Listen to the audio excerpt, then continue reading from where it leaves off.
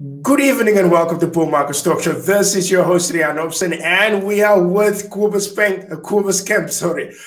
Look, we have a lot of uncertainty actually in today's economy and actually on the market. We have one, the Chinese property that is a huge problem. We have two, we have the new variant and a new variant as well.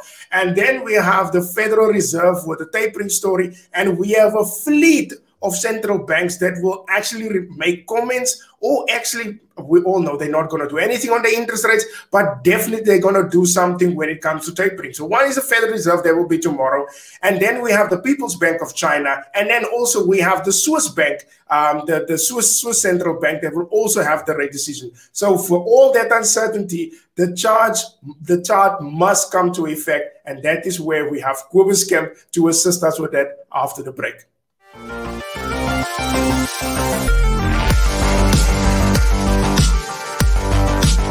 Keep your finger on the market pulse with the News Alerts tool. Stay up to date on the latest sentiment across all the major asset classes. Uncover bullish or bearish signals tied to specific assets that could be developing before major price moves, and track how news sentiment correlated with price in the past. Track the news volume on an asset, its fear index, and get a better feel for its underlying strength. All with News Alerts, your central hub for market information. That's higher trading from MarketsX. Good evening and welcome back to Bull Market Stock Show. We are with Kobus Kemp tonight, and please don't forget to subscribe to my YouTube page. There's a link below for markets.com, our sponsor of the show. So please click on the link, register your account, fund it with $250, and please, very importantly, there's a second link there for free classes. Please fill in that as well so that I know I must give you the free classes, because there were a bit confusion in the last class. So Kobus Kemp will be with us. Kobus, how are you? Around good, and you, man. Always a pleasure. Are you well? I'm good. No complaints. Look, there is heavy uncertainty. But please let me start with the oil market. Where do you see the oil market with all this uncertainty? Yeah, Rian, it's a big week. Like you said, it's about 5 interest rates decision this week. The big one is tomorrow night, that of the Fed. So we're not going to get into any positions this week, not to get in front of the train, but let's look at oil. I don't see, okay, you've got my chart there. Yep, I got it with me. Let's look at oil first of all. So just a tip for all the people that are on the program. I always ask myself, what kind of market are we in? Are we in a bullish or a bearish market? And this is still a bullish market. So I'm still seeing oil going higher into this $84, $88 area. I will not go bearish of oil, but we do not know how deep oil is going to have a pullback. So oil can drop to $60 maybe, but I do see oil ultimately going higher into this $88 area. I will not go against the trend. I will not be bearish on oil. I'm still a bull. We just have to wait and see how far or how deep this pullback will be, but it's still a bullish market for me. So you expect oil to go to $88?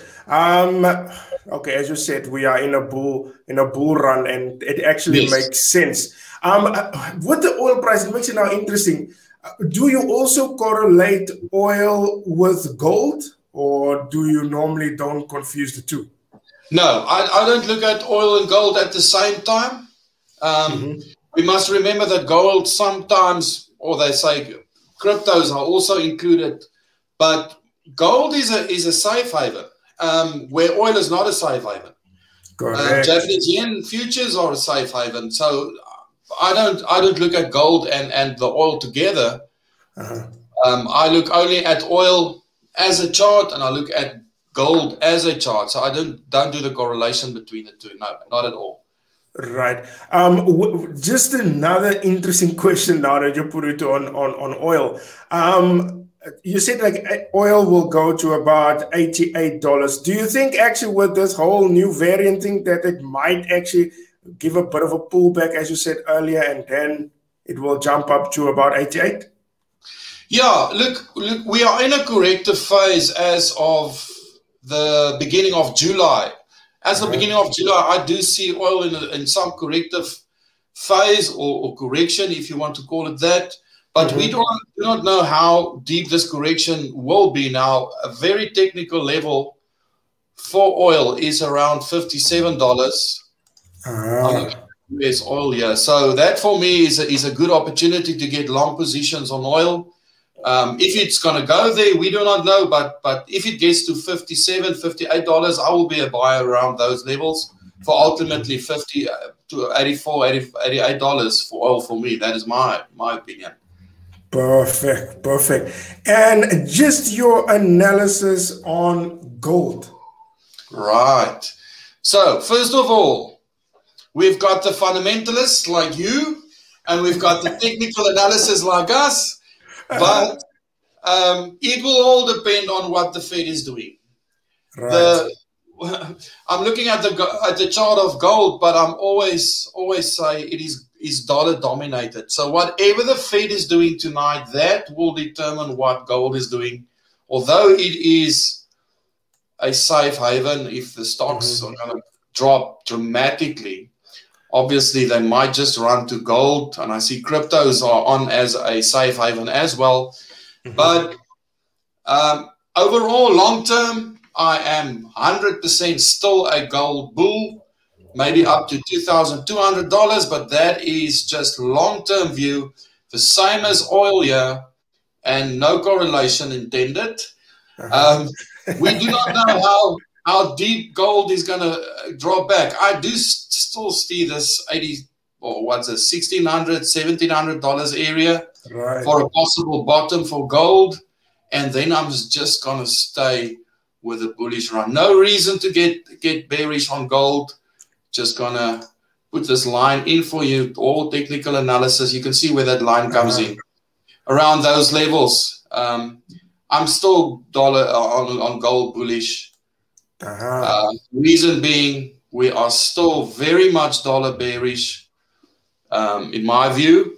It's just wait to see how big the pullbacks are going to be, and gold for me is still a bullish or buying market.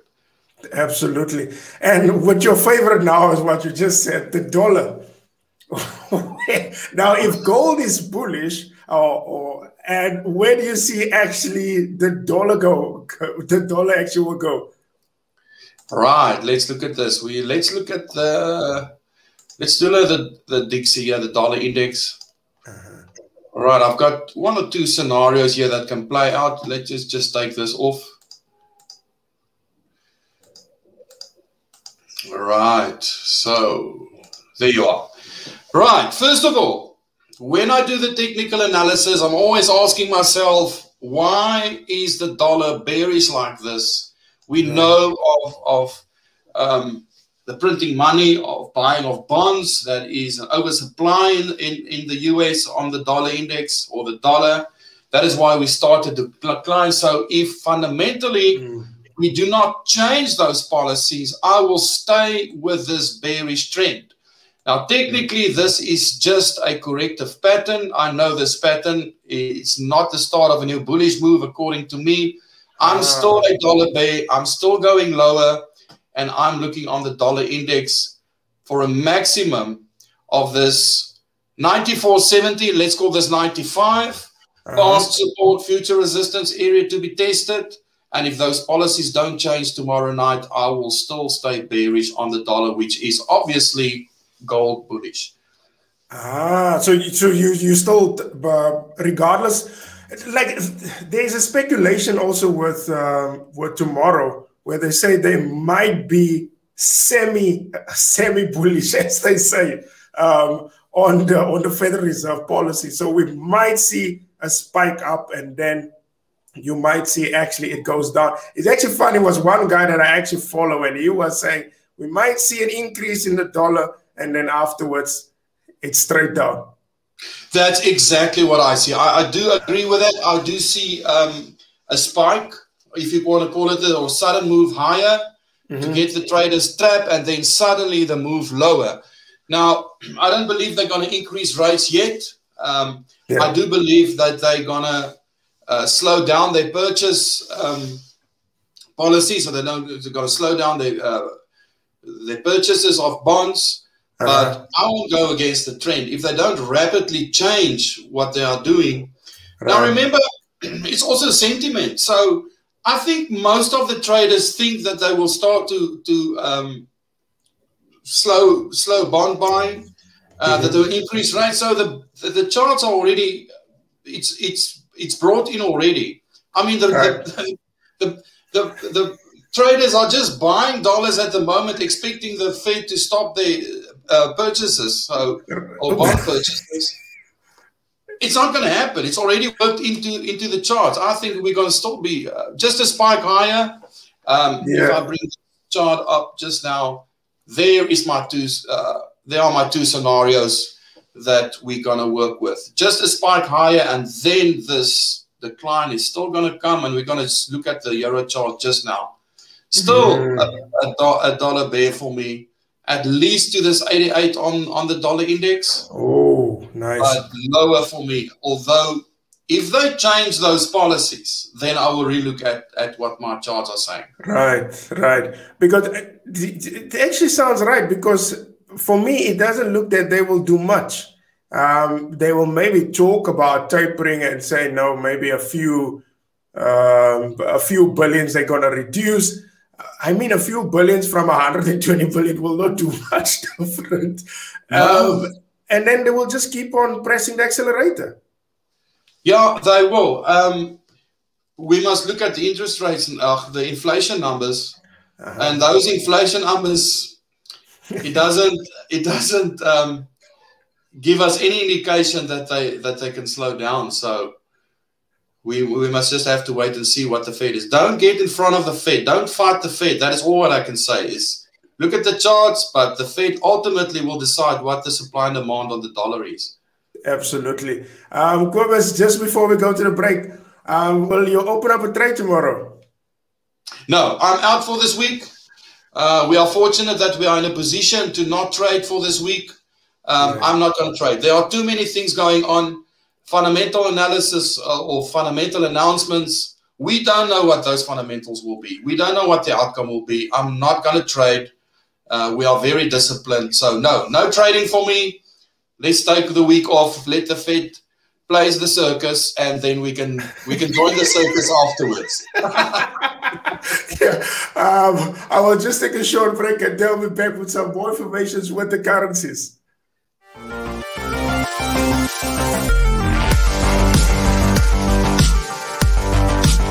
Keep your finger on the market pulse with the News Alerts tool. Stay up to date on the latest sentiment across all the major asset classes. Uncover bullish or bearish signals tied to specific assets that could be developing before major price moves, and track how news sentiment correlated with price in the past. Track the news volume on an asset, its fear index, and get a better feel for its underlying strength. All with News Alerts, your central hub for market information. That's higher trading from MarketsX. Good evening and welcome back to Bull Market Stock Show. This is your host, Rian Opson. Please don't forget to subscribe to my YouTube page. And then also there's a link below, actually two links below. One, markets.com, fund your account with $250 and get your classes absolutely free. And then the second link is just a register link for me to know that you registered for the free classes so that I can stay in contact with you. Please do actually like and leave your comments and questions for Kobus Kemp, because believe me, as he just said before the break, he's not going to open any trades this week because of all the central banks that are actually making their decision for this week ahead. I'm back with Kobus Kemp with some more currencies, what we will check on. Kobus, the Japanese yen actually came to light. That was now for last week. And I saw a lot of traders are actually, although you said you're not going to do anything, but there is traders that will definitely take their chances tomorrow. Just for the JPY pairs, especially the British pound and JPY, what do you think what can happen there? All right, I'm going to look at the dollar yen first of all. Let's look at this chart long term. I'm going to put in these drawings for you to show you what I'm expecting on here. So overall, I still see the dollar yen going into this $120 area, or 120 yen rather. That is it. It's all structures and patterns. And I still then, somewhere in 2022, I don't know when, 2023, I still see a big decline on the dollar yen into this $92 area. But we know we cannot trade these big moves. I just know how the market moves and structures and patterns. But for now, while, let's get some technical levels here, long term, while 102 is holding, I'm still looking for the dollar yen to push into this $120 area. I want to be a buyer, short term, just a pullback for me on the dollar yen.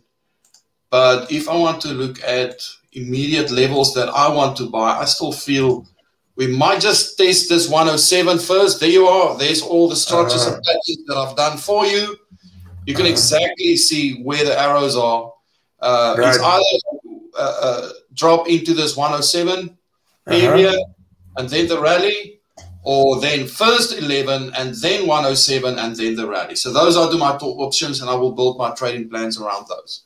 Oh, that looks nice. That is US JPY. So you actually say that it will go first, as it will go up, and then to 107 on the second drawing down.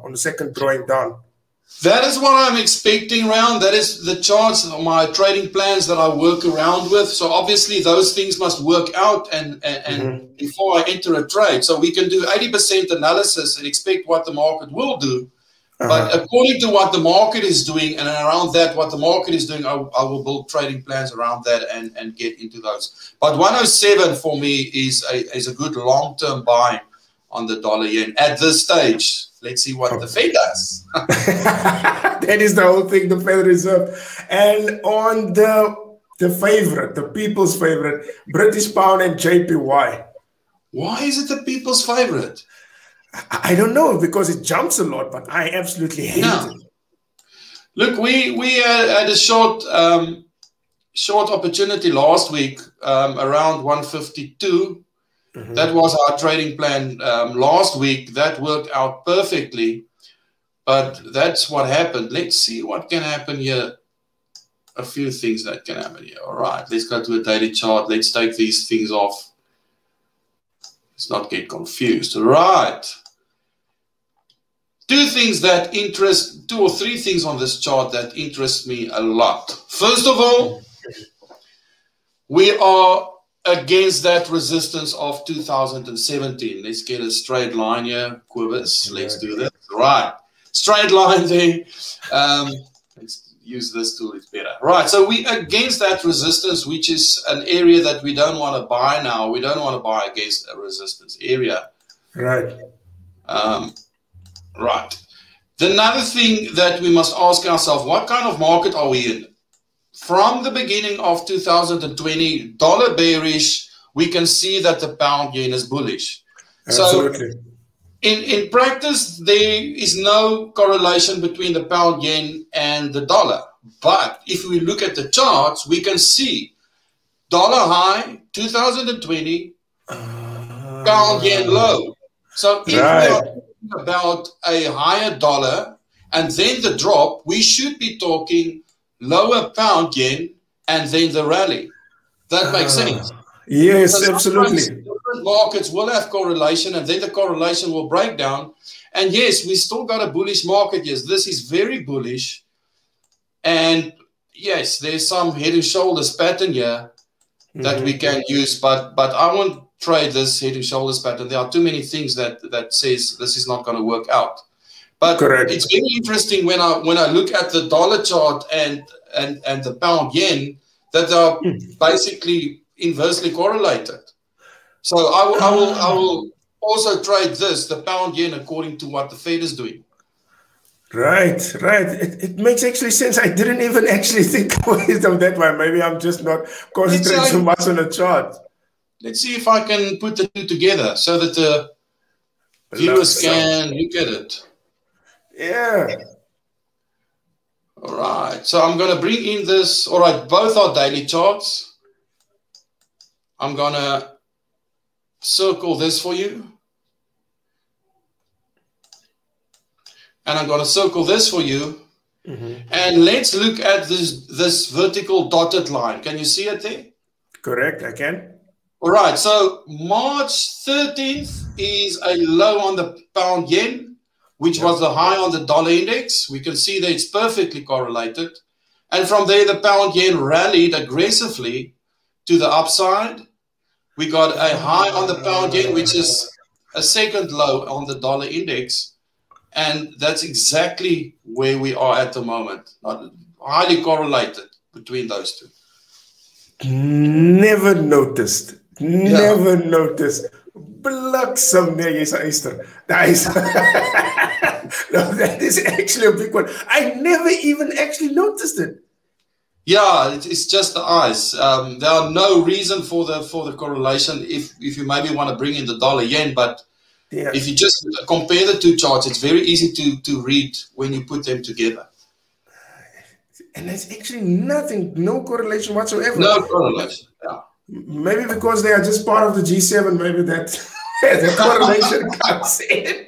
Thumbs up now, Rayan.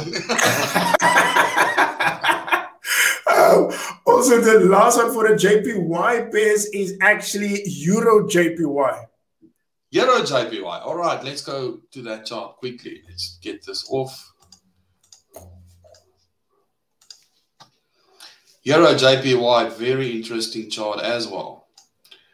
All right. So again, we can see basically the same as the pound yen from these lows in April, just a rally. I'm just going to walk away from the euro yen. At the moment, the chart is not clear, but if I want to put my finger in the pie, no trade for me. I'm not going to get involved here. I always say when the charts don't make sense, walk away from it. No reasons to push charts. I think there are many other charts that are more clear for a direction. But for now, the immediate, for tonight or so, this chart just tells me a little bit of a drop lower, maybe into this $126 area. From there, we can maybe look for a reversal, but I'm not going to get involved with the euro yet. It does not make sense. No charts, patterns, and structures that I can recognize here. But for now, immediately, it still looks bearish. Yeah, it looks actually a bit bearish, maybe. But as you said, it doesn't make sense. Look, I don't even bother actually looking at JPY pairs. Look, the Japanese yen behave. Once you're on the wrong side with the Japanese yen, you are done. Definitely done. So I don't mess around with JPY pairs. There's actually someone, Leroux. Bliksem, I'm so glad I'm listening tonight. I'm just going to take a short break, Kobus, and then we'll be back with the people's. And there's another one that's the people's favorite. Just take a short break. We'll be back.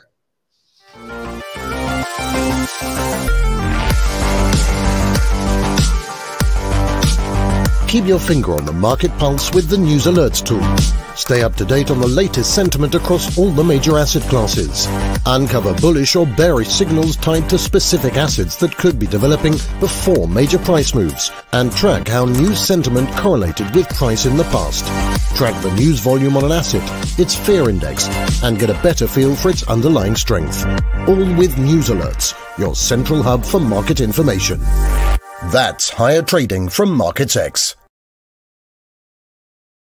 Good evening and welcome back to Bull Market Stock Show. This is your host, Rian Obson, and we are with Kobus Kemp. Please do drop your questions and please drop a lot of questions because I still have Kobus here and I'm stealing time with actually Kobus. Don't forget to subscribe to my YouTube page. And there's a link. There's two links below. One is on markets.com. Register your free account on there. And then also there's another link for me to know that you take your free account. It will actually say free account and then just register on that. I will have another currency pair with Kobus Kemp. Kobus, maybe this one sits on the top of the MT4s and MT5s is the Euro USD.